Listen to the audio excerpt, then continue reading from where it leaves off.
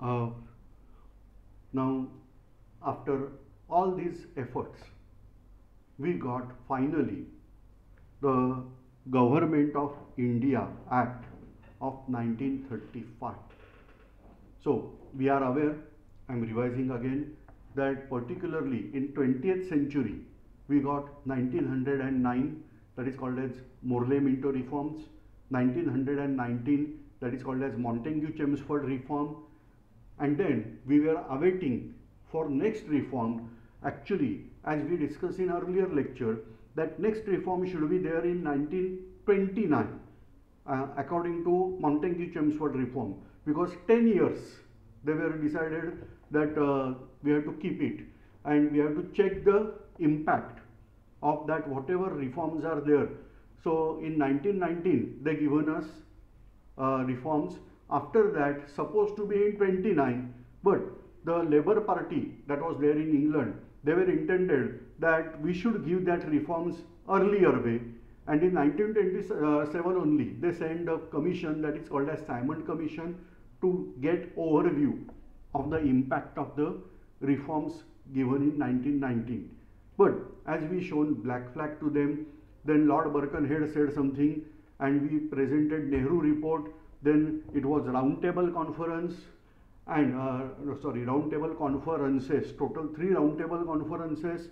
And after all these result, when Hitler got power in Germany, that is in 1933, then only Britishers given us reforms, that is 1935. Now these reforms were a fantastic piece of diplomacy. Say, they had given us variety of things as per our demand, but at the same time, the first partition of India during British rule was carried out in this reform. Okay, please keep in mind, I am telling first partition of India during British rule that was carried out in this reform. Myanmar, that was actually called as Brahmadesh, Sanskrit name is Brahmadesh. Britishers were not able to pronounce this high class language and so corrupted word as Burma. So during British rule this nation was called as Burma, and in latter phase now it is renamed as Myanmar by their own people. So we have to respect obviously Myanmar, but during British rule what they were calling this as Burma. So Burma was separated from India.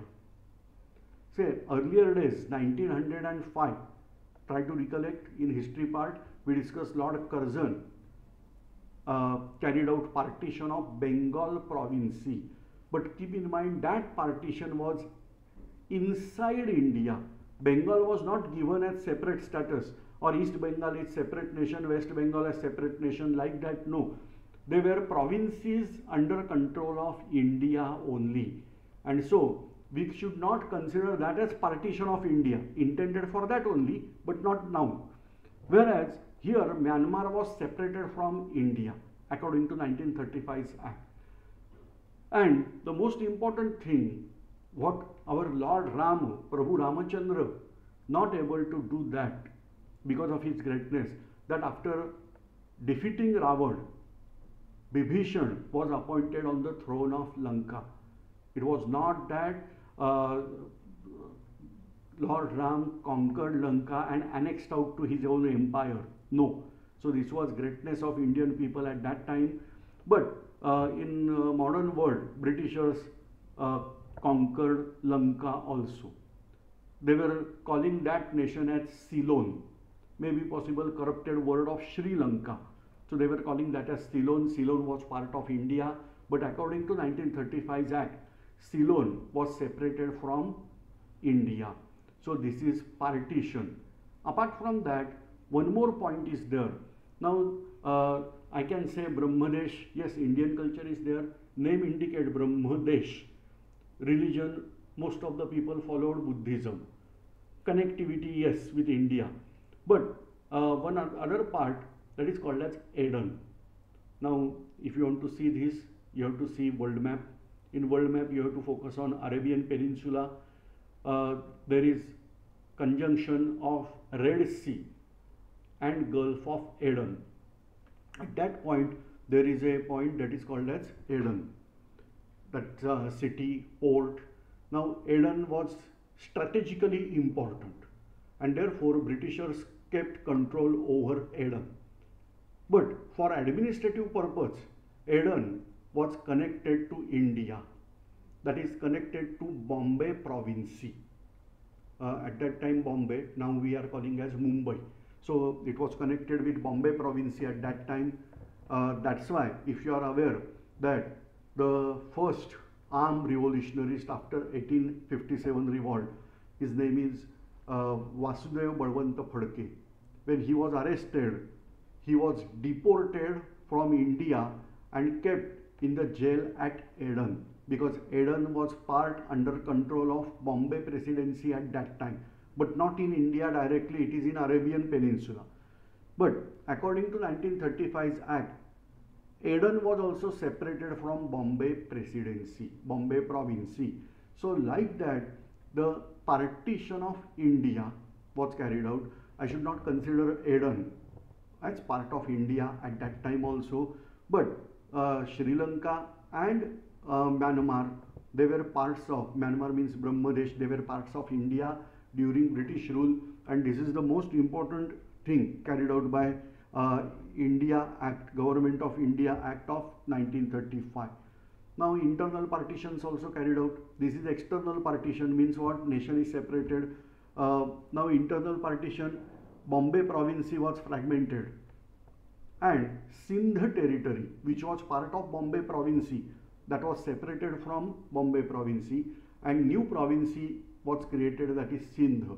Same way northwest frontier region, today it is in Pakistan. If you observe map of Pakistan, then Peshawar, Swat Valley, all this part, that is called as Waziristan also. So that Waziristan or Pakhturistan, Khyber Pakhtunwala, like that names are there.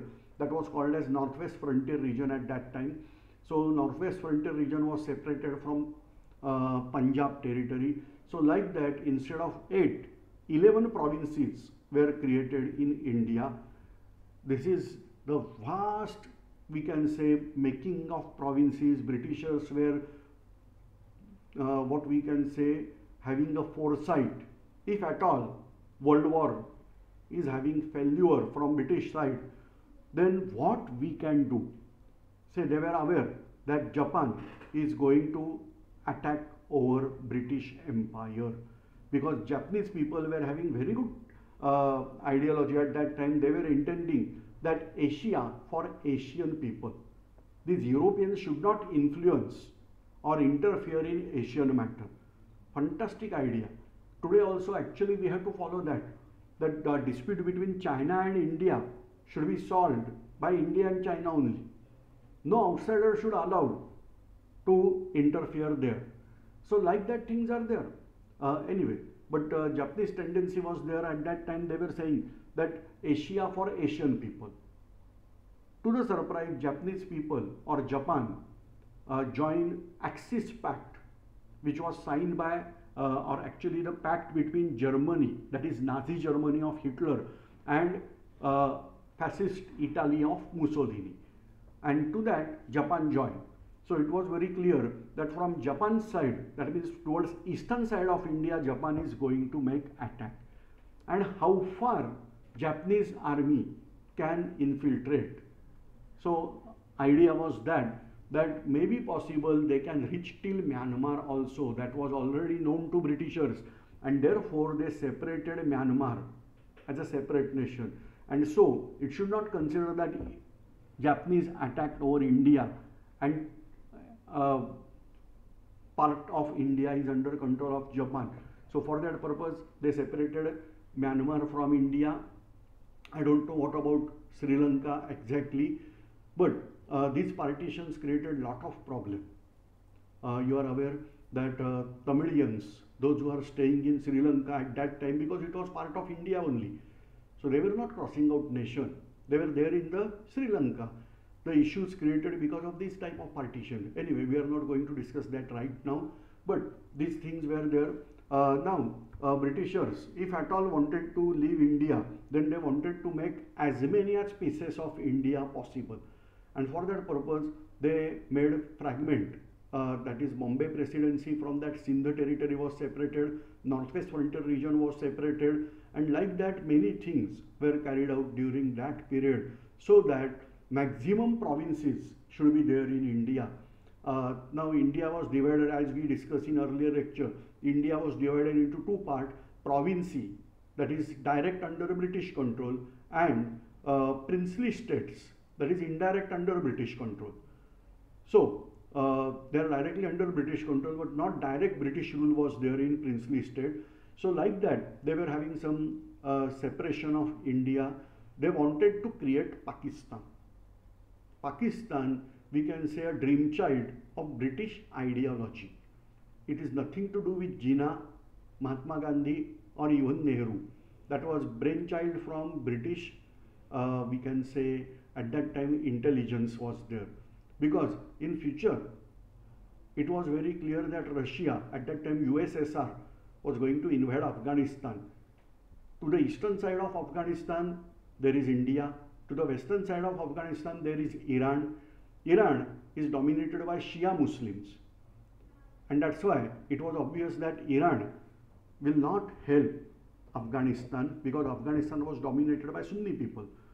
And therefore, Britishers wanted, or American strategy wanted, that there should be a nation which should consider maximum population of Sunni Muslims, and then with help of them we can help Afghanistan.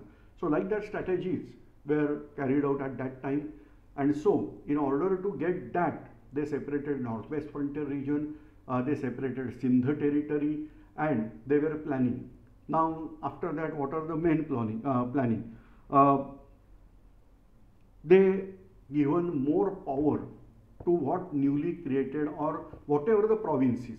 The provincial government, that means we can consider it as literally what was demanded in Nehru report, that is dominion status. So almost very good dominion status was given by Britishers during this. There were, now they maintain a central government, that is central list and federal list. Provincial list. Central list means federal list. They consider India as a federation. Federation means what? Smaller states are going to unite, forming single nation. So like that, federation. So they created a federal list for center, which 59 items were there in federal list, whereas provincial list with 54 items, whereas the concurrent list, that was consisting of powers of both, of 36 items. Now the residuary powers were given to Viceroy. However, the thing is that this type of federation was not at all able to exist.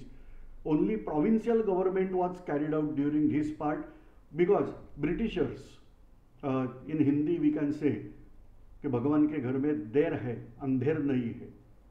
There is delay in God's house but not deny. So like that, Britishers were there. For us, they were like a god only. And they given this act in 1935, but practically implemented in 1937. Try to recollect. 1919 Act was also like that only, that they given in 1919, but practically implemented in 1921. So here also same thing happened, given in 1935, but implemented in 1937, and within 2 years of very good batting from Indian side, all of a sudden that government came to end because of beginning of World War, and without consulting with Indians, Britishers declared that India will participate from British side, and for that purpose these governments resigned, and this 1939 that was discontinued. Now provinces were given fantastic things. Say for example, as we discussed, their own budget. Then act introduced for responsible government in provinces, that is governor required to act with advice of ministers responsible to provincial legislature. Now this provided adaptation of diarchy at the center. So as we discussed in earlier lecture that there was introduction of diarchy during princely state and provincial government, but now they abolished from provincial government and kept it at central government. It introduced bicameral legislature, that is bicameralism. Bicameralism means what? Two houses. Like we discussed that in India, the central government, they carried out this bicameralism, that is upper house and lower house. So same thing they carried out in 6 out of 11 provinces. So today also bicameralism is not there in all states in India. Many states they have, but many states they don't have. But they introduce here legislative council, that is upper house, and legislative assembly, that is lower house. But many restrictions were there on them. Now it extended further the principle of communal representation. Now this was intentionally carried out by Britishers again and again, because they wanted to divide and rule. No doubt it was not beginning of World War, the results were not clear, but yet they were having a chance that if we got victory, then we have to rule over India for many centuries. And for that purpose, they carried out this thing, that is communal representation should be there. The communal representation provided for depressed classes, that is we are calling as scheduled caste, then women and labor also. Now, it abolished Council of India established by Government of India Act of 1858. The Secretary of State for India was provided with team of advisors. It extended franchise. That means in earlier days, very few people were having right of voting.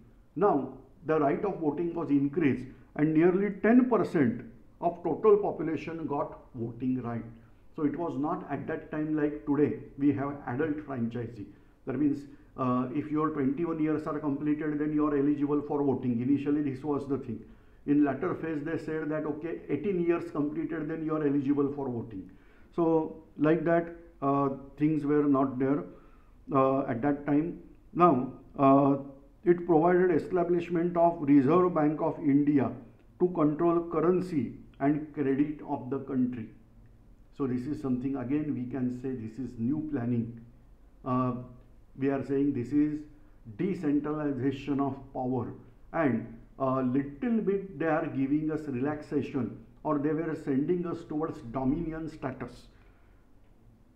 Now it provided for establishment of Federal Public Service Commission. Try to recollect that initially this Public Service Commission, whatsoever that, they were conducting exam, that is ICS exam, they were conducted in England. Then we demanded that these exams should be there in India, and ultimately in 1922 these exams were conducted in India first time, that is at Prayagraj or Allahabad in those days. At that time, today we are calling as Prayagraj, but later on they say that this type of public service commission should be set up. So they were having two public service commission, that is federal as well as provincial public service commission, and sometime joint public service commission also for 2 or more provinces at a time. Then it was provided for establishment of federal court, which was set up in 1937. So in short, this is what we are discussing about Government of India Act, that is of 1935. Now, what is the outcome of this act? Out of 11 provinces, 8 provinces were having absolute majority towards Congress party, whereas in 3 provinces, no party was able to gain majority, and then with help of Congress or some other party, government was set up. This way, in these elections, it was clear swipe off for other parties. In fact, to the surprise, but Muslim League secured only 1 seat in Punjab territory. This is the most amazing thing, that Muslim League later on demanded for Pakistan, but at that time, what is today's major Pakistan? Today's major Pakistan is obviously dominated by Punjabi people, but at that time, Punjab was giving only one seat to Barrister Jinnah, that is to Muslim League. So this clearly indicates that whatever the Barrister Jinnah is going to say, but in the provincial government, the local people were not at all in favor of Muslim League in Punjab territory. Instead of that, there was a party named as Unionist Party, and they got clear-cut majority, and they were having government over there. So this way, some strange things are there, but you can study out exactly election details of that 1937, and you will get strange data. But you have to check yourself. So this is the outcome. Then we run this government for 2 years. We means Indians. The government was in hands of Indians, and initially we were having fear that governors, those who are there, they will try to create some obstacles in our work. But all of a sudden, it was nice thing. Hitler was there in Germany. Impact was so high that the governors were having in parental mode. They started guiding us that you have to use this type of language, you have to put forward this way. They were helping us. Literally, they were training us to rule over India. Fantastic thing was there that achieved by 1935 Act. But again, keep in mind, everything was going for only and only one reason, that Hitler was there in Germany. He was taking world towards World War. His all preparations, whatsoever the great preparation you can call, but that all preparations were taking this Europe towards a war. And in that war, Britishers were aware that Indian help is essential. In First World War, because of Indian help, forcefully, but Britishers got victory. Now after so many years, Indians were not ready to help, particularly Gandhiji. He was saying that war is violence, and how I can say that we have to help violent act. So now if Gandhiji is not telling, then what is the impact on Indian? And then Britishers were wanted that yes, we want army from India, we want resources from India, and for that purpose they made this law as a liberal. They were showing that how liberal we are. And anyway, Indians were definitely benefited by certain provisions of this act. Ultimately, Nehru report was demanding what? That was almost all fulfilled, not 100%, but to great extent it was fulfilled by this 1935 Act. But bad point, the partitions of India. Already we shrinked out our map of India during British rule only. That is very bad point from Indian side. Anyway, thanks for observing this video. In next lecture, we are going to discuss about Mountbatten Plan, and then we have to discuss about establishment of Constitution Committee, and then onwards we are discussing about Constitution. So this is, I am just creating a background for discussion about Constitution. So all these lectures, what we started from first lecture till one more lecture, I hope that is required. They are there for making just base background of the Constitution. Thanks for observing this video.